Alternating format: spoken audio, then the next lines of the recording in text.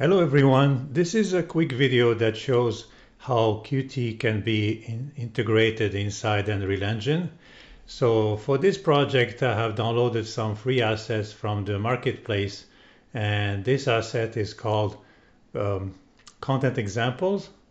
So let me show you how this works.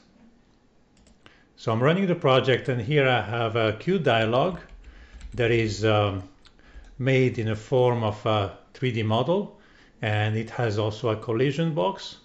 It has a list box that is basically a QListWidget. It also has an edit box called it's a QLineEdit and a QPushButton. So I have added some items in the list box, and they are connected to some code in C++ and Unreal Engine. So everything is done in C++ here. There is no blueprints or anything.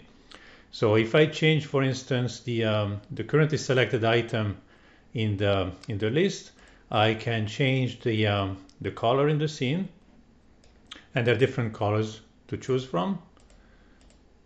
And for the line edit, I can type some text, numbers, or any text.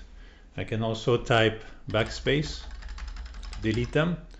And the bounce button is just bouncing the dialog upward, and it falls back to the ground and collide with the floor.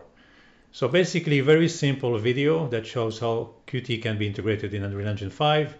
So if you liked it, press like and subscribe for more content, and I'll see you in the next one. Take care. Bye-bye.